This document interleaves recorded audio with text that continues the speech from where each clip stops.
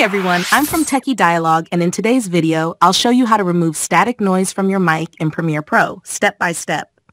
If your audio has unwanted background noise, like hissing or static, don't worry. I'll show you how to clean it up and make it sound professional.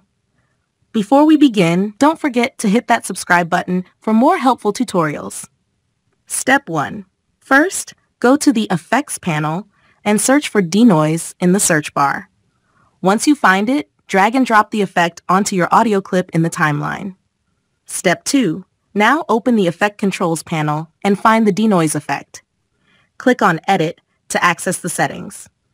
By default, the noise reduction will be set to 40%, but you can adjust it to find the right balance. Increase it to remove more noise, but be careful. Setting it too high can make your voice sound unnatural. And that's it. Now you know how to remove static noise from your mic in Premiere Pro quickly and easily. Thanks for watching, and I'll see you in the next video.